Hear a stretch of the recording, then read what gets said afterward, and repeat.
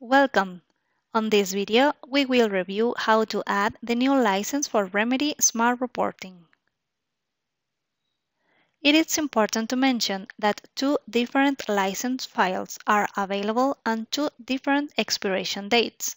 The reason for this is that from Remedy Smart Reporting version 18.08 and below, the application is based on Yellowfin Build 7. And from Remedy Smart Reporting version 19.02 and above, the application is based on Yellowfin 8. Application versions based on Build 7 expired on December 2020, and versions based on Build 8 expired on December 2021. After applying the new license file, the license will be perpetual.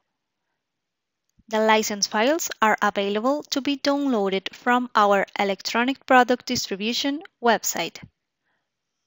To add the new license for Remedy Smart Reporting, it's necessary to download the license file accordingly to the application version. Access to Remedy Smart Reporting using SI admin credentials into the default organization through the application direct URL. Open the license management page, upload the license file, review the information of the new license, and submit the change. Let's go to the demo. Open a web browser and input the direct URL of Remedy Smart Reporting. Notice that if the application was installed with a bundled Tomcat, the URL will look like this. And if the application is using an external Tomcat, the URL will look like this. Input the SI admin credentials and click on Login button.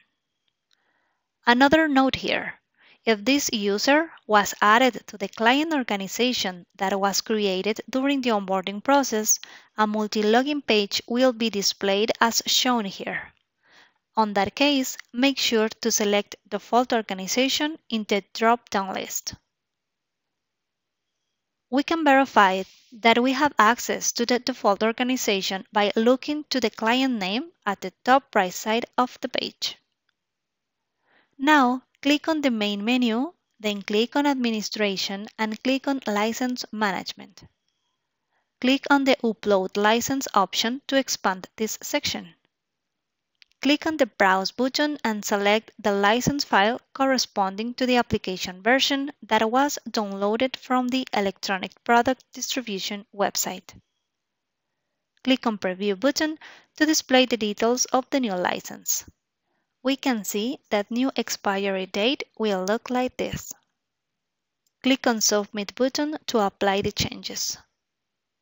We can see that new license details are applied. Thank you for watching.